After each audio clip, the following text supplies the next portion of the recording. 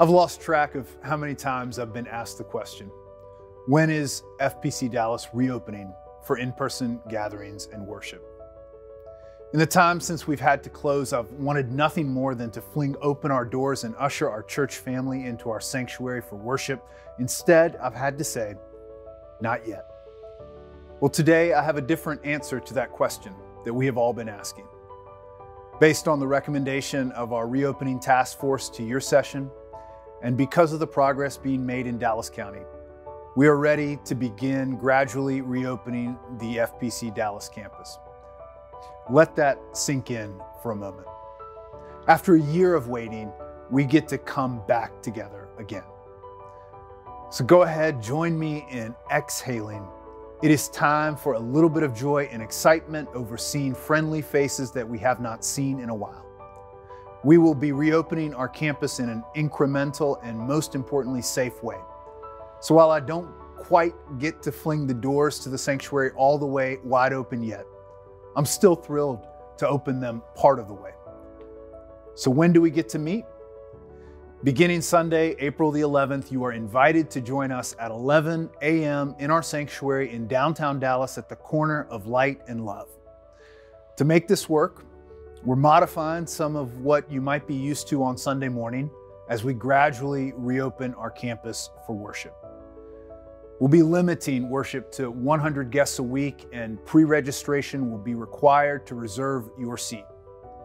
Now, we're asking you to limit yourself on how often you register for worship so that we can make room for others in our congregation as we practice cycling in and out and taking turns.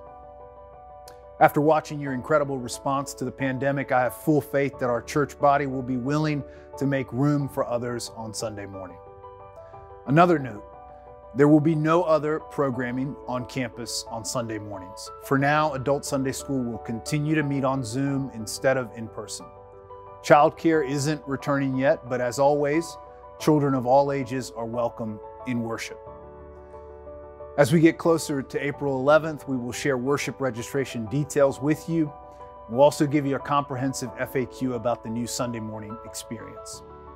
So be sure to keep reading our weekly emails for timely information about our gradual return to campus.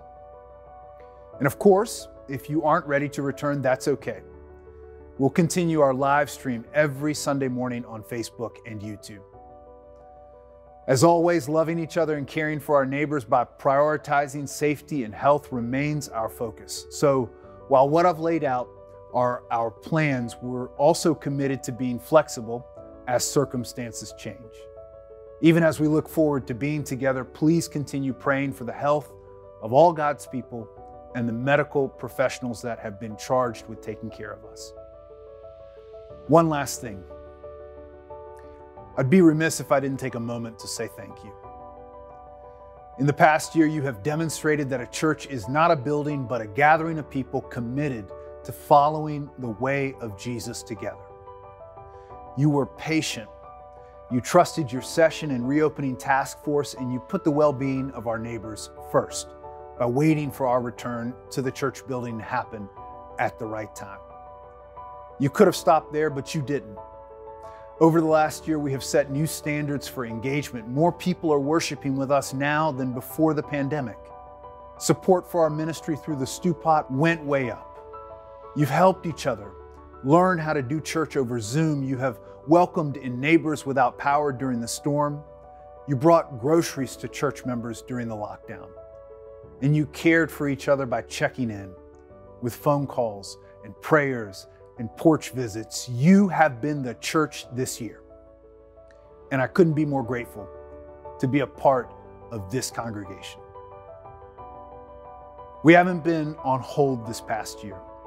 And this past year has not been a lost year.